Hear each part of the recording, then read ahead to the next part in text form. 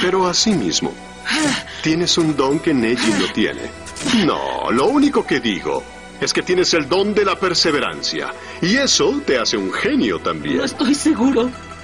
No sé si alguna vez podré trabajar lo bastante duro para tener un verdadero talento. Es por eso que siempre me enfrento a Neji. Sigo creyendo que mi esfuerzo dará frutos, pero siempre es lo mismo. Soy un perdedor y siempre seré un perdedor. Tienes razón, todo el esfuerzo es inútil si no crees en ti mismo. El segundo arco de Naruto corresponde a los exámenes Chunin. Este arco es bastante largo, un poco más de 50 capítulos. Si no has visto el análisis de la primera saga, te dejo el link en la descripción para que le eches una mirada. La cosa comienza de forma abrupta. Nos encontramos a unos ninjas de otra aldea que a simple vista hay uno de ellos que destaca. Y obviamente tiene interés en Sasuke. No sé qué le pasa a todos en esta saga, que todos tienen interés en Sasuke. Vaya, vaya, el galán del pueblo. Mi nombre es Gaara, del desierto. Tú también me das curiosidad. Oye, tú, por aquí. ¿Cómo te llamas? Muchas gracias. Por ahora solo quiero enfrentarme a Sasuke Uchiha. Lindo. ¡Nos van, qué galán! Más adelante llaman a los sensei de los novatos de este año para que sus maestros decidan si están listos para tomar el examen, el cual iba a dividirse en varios pasos, similar al examen de cazador en Cazador X. Una vez en el lugar del primer examen se nos presentan otros personajes que cabe la pena destacar, como son el caso de los demás novatos y el grupo de Tenten, Neji y Lee, los cuales se graduaron un año antes que nuestro protagonista, además de otros personajes que iremos viendo más adelante. Cuando nos dicen que el primer examen es una prueba escrita, me decepcioné, la verdad. Pensé que sería una reverenda mierda, pero me sorprendí gratamente cuando vi que no era un simple examen, sino más bien una prueba en donde los participantes debían obtener las respuestas correctas, sin ser descubiertos. No nos están prohibiendo hacer trampa en el estricto sentido de la palabra. Ellos esperan que lo hagamos. Quieren que lo intentemos sin ser descubiertos. La verdad es que es bastante bueno, pero ¿qué mierda hace Lee? O sea, ¿para qué te pones una banda en la frente? ¿En qué puto momento Tenten colocó esos hilos en los espejos? ¿Y por qué mierda hay un espejo en el techo en vez de un ventilador? ¿De qué mierda sirve ese espejo ahí arriba? La segunda fase del examen es aún más entretenida. Vemos la aparición de cierto personaje sobre el cual hablaremos un poco más adelante. El primer equipo en llegar a la meta es el equipo de Gaara, el cual es un verdadero sádico. En cuanto al grupo de Naruto, tienen un pequeño encuentro con un ninja de la lluvia, pero lo más importante se viene cuando se encuentran con esta persona que les mencioné anteriormente. Aquí, debido a cierto suceso, Naruto se separa del grupo, por lo que Sasuke debe pelear solo con la desventaja que es tener a Sakura cerca. Aquí nos damos cuenta que Sasuke, independiente de su habilidad, es un ninja que le tiene miedo a la muerte. En sí es porque no quiere morir hasta matar a su hermano, pero cuando ya no puede más, aparece Naruto para salvarlo. Oye, niño, no estás herido, ¿verdad? Es la meca de la irreverencia. Lamentablemente su rival es bastante fuerte y termina dejándolo fuera de combate. Y aquí se nos viene una gran demostración de combate de parte de Sasuke.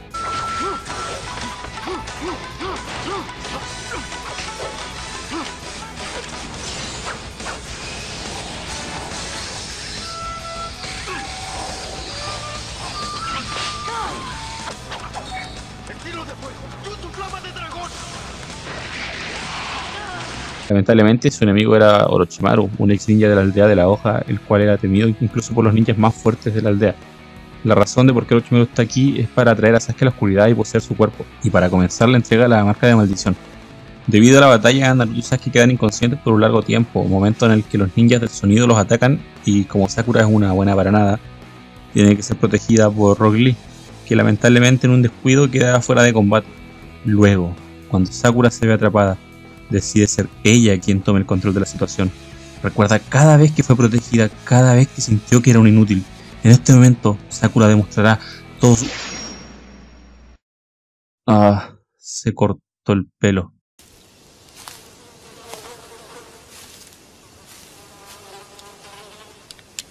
Menudo montón de mierda.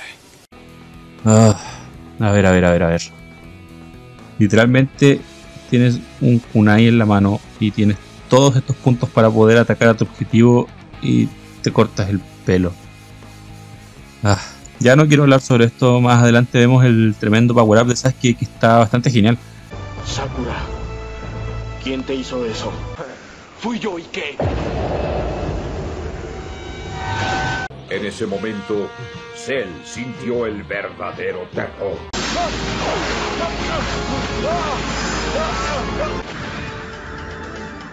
Pareces estar muy orgulloso de tus brazos, ¿verdad?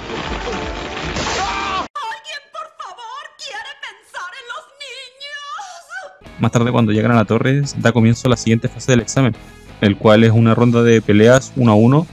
Quien gana pasa a la fase final del examen. Antes de eso, se le avisa a quienes quieran que se pueden retirar si lo desean. Aquí descubrimos que Kabuto, que parecía ser un aliado, es en realidad un espía, y que Orochimaru está entre ellos. Estos combates pasan sin pena ni gloria, excepto por uno, y ya sabemos cuál es. Pero antes de eso, vemos como Kakashi intenta controlar el sello maldito de Sasuke para que no tenga mayores problemas. Luego vemos aparecer a Orochimaru frente a ellos, y vemos como Kakashi se caga de miedo. Ya sabemos más o menos el potencial de Kakashi, sin embargo nos muestra esta cara que nos da a saber lo peligroso que es este tipo. ¡Basta! ¡No te acerques más! No importa si tú eres uno de los Chunin, los 3 legendarios Shinobi. Te lo juro, si das un paso más hacia Sasuke, uno de los 2 morirá aquí. ¡Yo por ahí no paso! Ahora es tu oportunidad. Tómala, si te atreves. ¡Tengo miedo!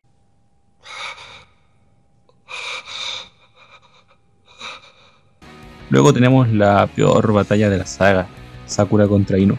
Lo curioso es el nombre del capítulo en su idioma original, que en latino se llama ¡La batalla máxima! Oh, espera, ¿lo dices en serio? Déjame reír más fuerte. Qué tremendo pedazo de mierda. La verdadera pelea que aquí destaca es la de Lee, que hasta el día de hoy es una de las mejores de todo Naruto. Por favor, ¿realmente crees que podrás pasar a través de la defensa de Gaara solamente deshaciéndote de un par de pesas? Ahora sí viene lo chido.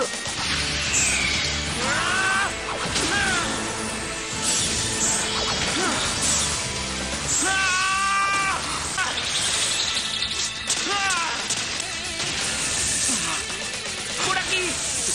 ¡No, por acá! ¡Para proteger y mantener el camino, ninja! ¡Loto escondido! Aquí vemos la capacidad de Lee, la cual es a base de puro esfuerzo. Lamentablemente su pelea es justamente contra la única persona a la cual no le podía ganar, aunque sinceramente Gaara se salva porque convierte su calabaza en arena para amortiguar la caída. Pero... ¿y qué me dicen de este golpe? Independiente de la armadura de Gaara, debía haber quedado tremendamente lastimado, sin embargo se va caminando como si nada. Aquí se nos muestra una escena bastante impactante de Lee, que para nosotros los espectadores pasó de ser un simple payaso a un ninja que se ganó el respeto de todos nosotros. Mírate. No estás consciente. Y sigues empeñado en mostrar al mundo lo que puedes hacer. Ya lo has demostrado. Eres un espléndido ninja. Lo curioso es cuando Sakura quiere ir a ayudar a Lee y Kakashi sutilmente le dice que es una inútil. Quiero resaltar esta batalla ya que Lee es un ninja que logró un progreso tremendo a base de puro esfuerzo. Él no tiene ningún talento nato como Sasuke o Neji, y sin embargo su demostración de habilidad en este combate nos deja claro que le hubiese partido la madre a cualquiera de los genin presentes. Más adelante se nos dice cuál será la última fase del examen, la cual nuevamente será combates 1 a 1, aunque esta vez será a modalidad de torneo. Les dan un mes a los genin para que se preparen. Durante este tiempo aparece quien es el personaje favorito de muchos en esta serie. ¿Quién es este señor? Aplastó a mi entrenador. Y lo que es peor, él es más pervertido que Ebisu. Viejo Jiraiya es un personaje genial y divertido. En un momento se nos explica que él conoce a Orochimaru. Pero además ha sido agregado un sello de 5 puntos. Esto es obra de alguien más.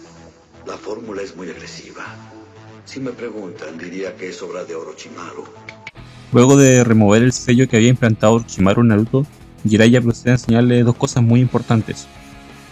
Una, que es el jutsu de invocación, y explicarle sobre el chakra que está dentro de Naruto, el cual pertenece al Kyuubi, para que éste logre dominarlo, aunque sea en una pequeña porción. ¿No has sentido la presencia de un chakra diferente? Una vez pasó algo. Fue algo sorpresivo. Tuve un raro y creciente poder que no supe de dónde provino. Luego de un día exhaustivo, Naruto es dejado en el hospital por Gamabunta, lugar donde tiene la oportunidad de estar cerca de Gaara, y se da cuenta de lo peligroso que es este tipo. El primer combate es de Naruto vs Neji. Aquí se nos explica que Neji le tiene un odio a Hinata y la familia principal del clan Hyuga. Básicamente Neji es una persona que cree que todos nacemos con un destino y este no puede ser cambiado, ya que su padre, si hubiese nacido antes, hubiera sido el líder de la familia principal de los Hyuga. Pero al no ser así, el destino de él y de Neji es servir a la rama principal del clan. Del mismo modo, él ve a Naruto como un perdedor, un ninja sin talento que sin importar qué pase no logra convertirse en Hokage. Cuando el combate está casi acabado, Naruto recuerda el chakra del Kyuubi, dándose lugar a una excelente escena.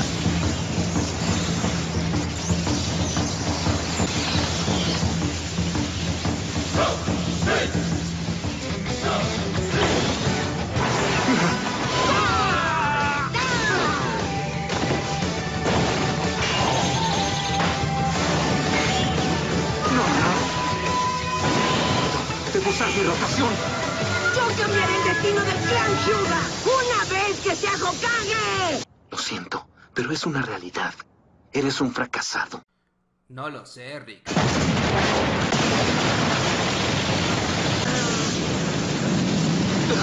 Yo creo mis propias opciones. Naruto logra ganar debido a que distrajo a Neji con un clon.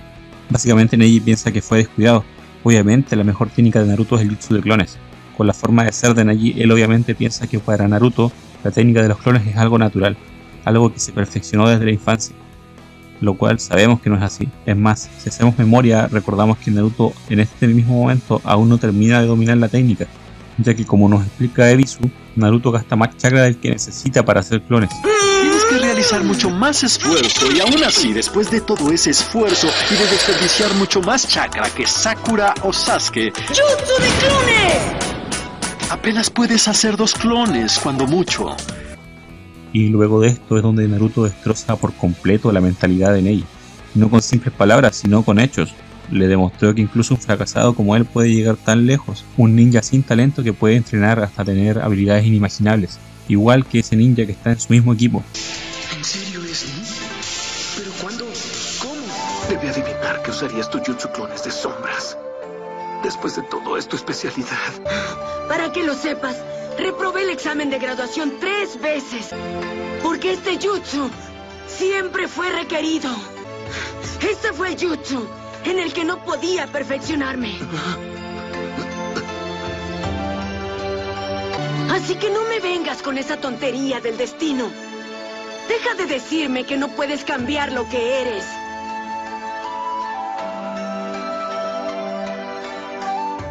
Luego debía proseguir el combate de Gaara vs Sasuke, pero Kakashi estaba entrenando y aún no llegan. Kankuro decide saltarse su combate ya que estaban tramando algo en contra de la aldea. Lo que sigue es Shikamaru vs Temari.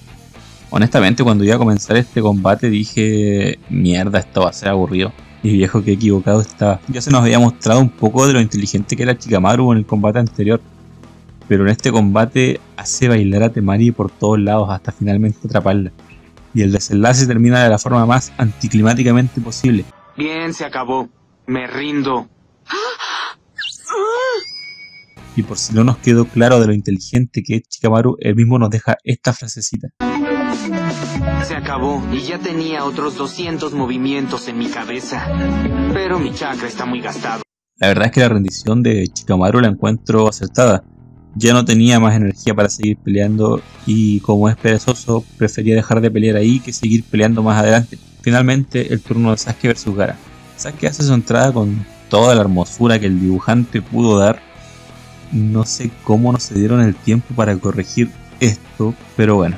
Antes de la pelea se nos muestra que Gaara está sediento de sangre. Visualmente esta pelea es excelente, pero luego de ese tremendo discurso de Naruto Neji, Sasuke nos demuestra de lo que es capaz una persona con talento innato. Pero eso no son todos los resultados del entrenamiento con Kakashi. Aparte de eso, Kakashi le enseñó su técnica más poderosa a Sasuke, el Chidori. Sí, es la misma técnica, solo que Sasuke ocupa el nombre original de la técnica, mientras que Kakashi le llama Raikiri o cuchilla relámpago, ya que supuestamente... Porque Kakashi la usó una vez para cortar un relámpago en 2 antes de que tocara el suelo. Luego de esto, Sasuke hiere gravemente a Gaara, cuando de repente vemos un brazo monstruoso salir de la arena. ¿Qué era esto? Lamentablemente no lo sabremos hasta más adelante, ya que la batalla es interrumpida por ninjas de la arena y el sonido. Hasta aquí queda la saga de los exámenes Chunin, ya que lo que sigue corresponde a otra saga. En este arco se nos muestra un gran progreso por parte de Naruto, ya que si recordamos las palabras de Kakashi en la anterior saga, Hablas como si fueras el mejor, Naruto, pero sigues siendo el peor estudiante. Naruto pasa de ser alguien que solo habla a ser alguien que demuestra y actúa. Ahora puede controlar un poco del chakra del zorro a voluntad. Sasuke fue quien tuvo el mayor progreso en esta saga a nivel combativo.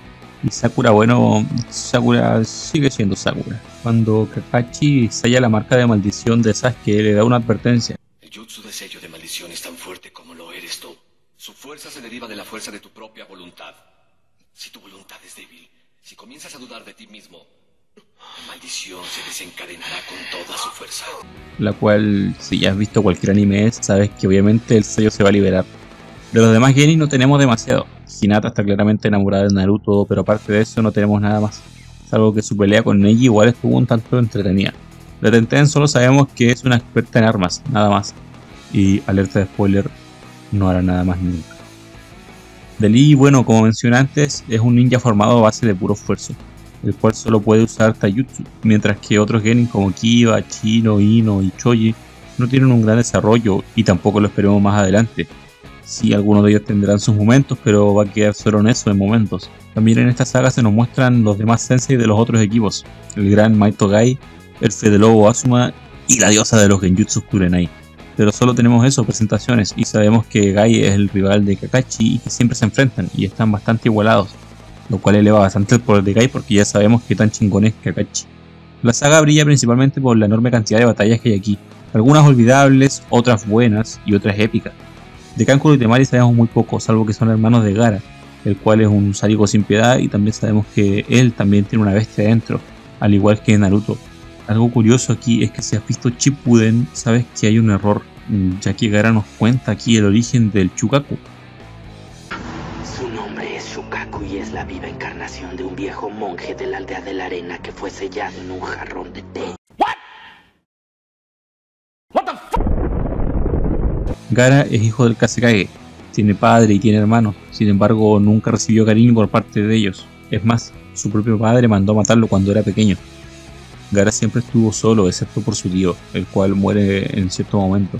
De esto hablaremos en la siguiente saga, pero básicamente se nos muestra que Gaara sufrió la misma soledad que Naruto, excepto que ambos tomaron caminos diferentes, lo cual se nos explica en la siguiente saga. Hasta aquí el análisis del arco de los exámenes Chunin. Próximamente hablaremos sobre la saga de la invasión a Konoha. Espero contar con su apoyo y si llegaste hasta acá te lo agradezco y te pido que nos regales un like y te suscribas. Nos vemos.